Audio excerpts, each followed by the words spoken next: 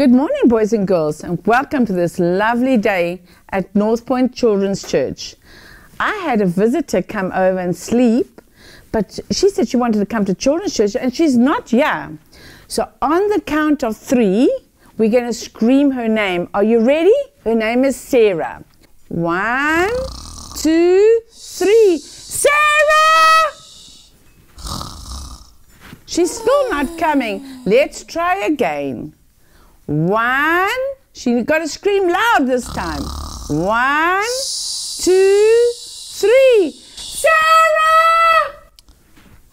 Oh, morning, Sarah. Morning, Auntie Vicky. Oh, did I miss Children's Church? Please say I didn't miss Children's Church. Oh, no. No, Sarah, we were just beginning, and I was just going to wish the children a happy birthday. Phew. But Auntie Vicky, guess what? What, Sarah? I had a birthday this week. You had a birthday? Uh-huh. Oh, my goodness me. Happy birthday, Sarah. Thank you. And happy birthday to all the boys and girls out there who had a birthday with me this week. We're practically twins. #twinsies. Okay. Well, children, happy birthday if you had a birthday. But now we're going to do something else. What's that? We're going to sing and praise Jesus. Woohoo! Are there actions? I love doing actions. There's actions, so... Yay! So we need to start. Okay, but Auntie Vicky... Yes, Sarah? Aren't you forgetting something? Did I forget something? Uh-huh. What did I forget? So there's like some really old people that at home that might hurt themselves. So we need to stretch and warm up first. Okay, well, that's a good idea because I haven't done exercises for about 8 weeks now. Oh, don't tell anyone that. That's bad. Okay, will you lead us then in stretching? Yes. So everybody at home, mums and dads, boys and girls, up you get and let's stretch. Come on, Auntie Vicky. Okay, let's stretch. Everybody reach up to the ceiling and down to the ground and up to the ceiling and down to the ground. And everybody stretch to the left and stretch to the right and deep breath in and... My goodness me. Can I sit down now? I suppose. Okay. So now that I've had my exercises, let me just catch my breath. Okay. But before we start, Sarah, we're going to pray. Okay. Close your eyes, everybody. Lord Jesus, we thank you that we can come to you this morning. We pray, God, that you will be glorified through everything. We pray, God, that even the children would even sing songs to you now. We pray this in your name, and also, God, that when the story has been told, that they will understand it. We pray this in your name. Amen. Okay, let's get together and do our actions. Woohoo! Through you, I can do anything. I can do all things. 'Cause it's you who gives me strength. Nothing is impossible. Through you, blind eyes are open. Strongholds are broken. I am living by faith. Shout it out. Nothing is impossible. Come on, let's dance.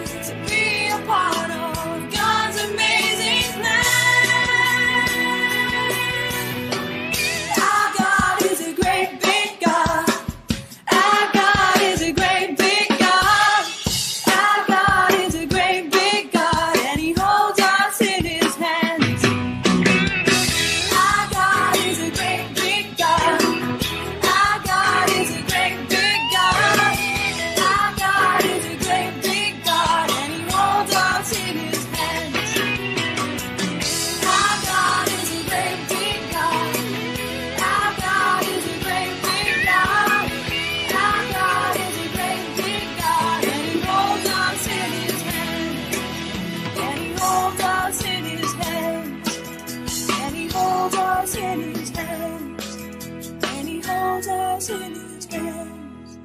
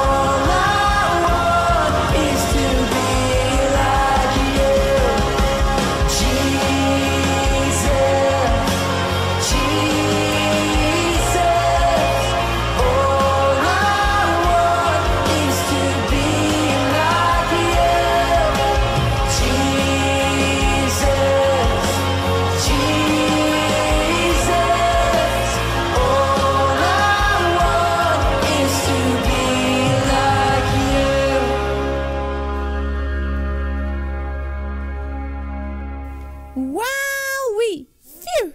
That was so much fun. I love singing and doing the actions for Jesus. Yes, it was fun, wasn't it? Uh-huh. But we've got to do something else, and it's even more fun and important. Wow! What's that? Well, we have to... Eat sweets. No, Sarah, not sweets. Okay. We're going to... Play with toys. No, Sarah, stop interrupting me. Come on now, let's just sit quietly, because otherwise you're not going to get any marshmallows. But what could be more important than eating sweets or playing with toys, Auntie Vicky? Well, it's to read the Bible, which is God's word. Oh, that is important. Yes, because God speaks to us through His word. Really? Yes, because it's God-breathed. So everything in God's word is God-breathed. Wow, that's cool. So let us start reading the Bible. Have you got your Bible, Sarah? Oh, I had it somewhere. Okay, can we pause the story so I can go find it? It's okay, Sarah, we've got your Bible. But boys and girls, have you got your Bible? If not, run, put a pause, and run and get your Bibles, and then we can read the story.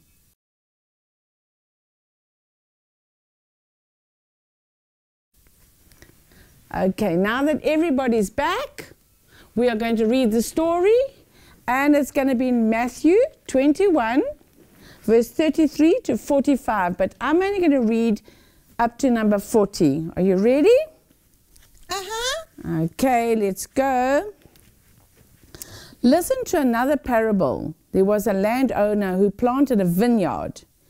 He put a wall around it, dug a wine press in it, and built a watchtower. Then he rented the vineyard to some farmers and went away on a journey. When the harvest time approached, he sent his servants to the tenants to collect his fruit. The tenants seized his servants. They beat one up, killed another, and stoned a third. Then he sent other servants to them, more than the first, and the tenants treated them the same way. Last of all, he sent his son to them. They will respect my son, he said. But when the tenants saw the son, they said to each other, this is the heir. Come, let's kill him and take his inheritance. So they took him and threw him out of the vineyard and killed him. Therefore, when the owner of the vineyard comes, what will he do to those tenants? Auntie Vicky, Yes, Sarah? that was not a nice story. No, it wasn't a very nice Why story. would Jesus even put that in the Bible? That's horrible. Well, Sarah, let's watch the story together How? on a video. Is there popcorn? No popcorn, Sarah. Aww. So let's watch the story and let's see why Jesus thought it was important. Okay. Okay, sit back, guys. Let's watch the story together.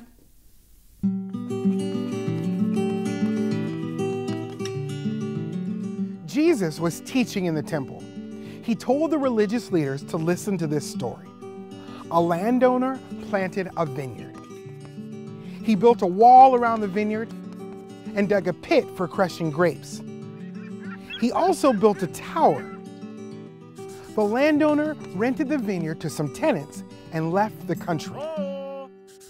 When it was time for the harvest, the owner sent some servants to go get his grapes. But the tenants grabbed the servants. They beat up one servant, killed another, and threw stones at the third. So the owner sent more servants to his vineyard, but the tenants attacked them too. Finally, the owner sent his son. He expected the tenants to respect him, but the tenants threw the son out of the vineyard and killed him. Jesus asked, "When the owner comes back to the vineyard, what do you think he should do to those tenants?" The religious leaders answered, "They deserve to die. The owner should rent the vineyard to people who respect him." Jesus replied, "Don't you know what the scriptures say? The stone that the builders tossed aside is now the cornerstone, the most important stone of all. God did this, and it is amazing to us." Then Jesus said, "So I tell you, God's kingdom will be taken away from you and given to people who do what he commands. Anyone who trips over this stone will be broken to pieces, and this stone will crush anyone it falls on." When the religious leaders heard Jesus' story, they knew that Jesus was talking about them.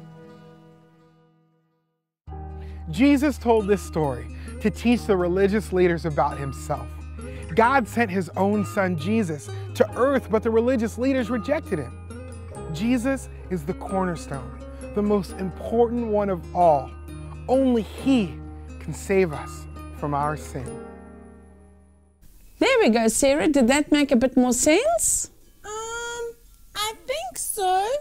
So, in this story, Jesus was telling about a landowner and some people and his son, but I think he was actually talking about himself, right?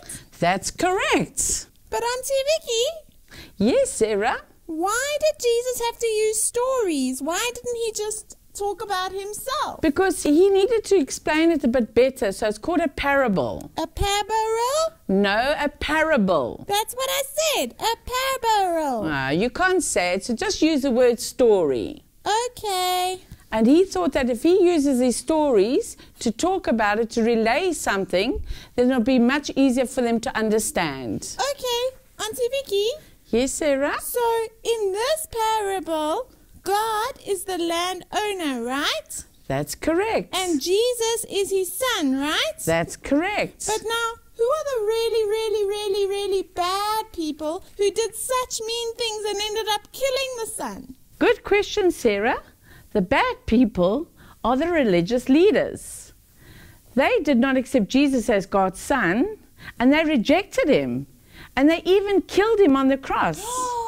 So it was them! So if it wasn't for them, Jesus wouldn't have had to die on the cross! No, that was part of God's original plan, that Jesus would die for our sins, that he would carry our sins to the cross. Oh, but why? So that whoever believes on him can receive forgiveness of their sins. But, Auntie Vicky, Yes, Sarah? what about the people who don't believe in Jesus? What happens to them? Just like in this story, Sarah, those who reject Jesus as God's son will be punished by God. So, will they be sent to the naughty corner? No, Sarah, much worse than that. Their phones will be taken away. No, Sarah, much worse than that. But what could be worse than the naughty corner or our phones being taken away? Well, they'll go to and spend eternity without God. But what's eternity? Eternity means forever and ever. And ever? And ever. And ever? That's correct. That's a really long time. It is a long time. Okay, but now, so how can we help these people? Well, the way that we can help them is by telling your friends and people about Jesus and what he did on the cross, and that he died for our sins and that they must come to know him. But Auntie Vicky, sometimes I get really scared when I have to talk to people because I don't know what to say. Well, there's an easy way that the children have been practicing at home, and it's called God's Plan. Do you want to learn it? Yes, please. Girls and boys, can we teach Sarah how to do God's Plan? I think that's a great idea. Are we going to do it together?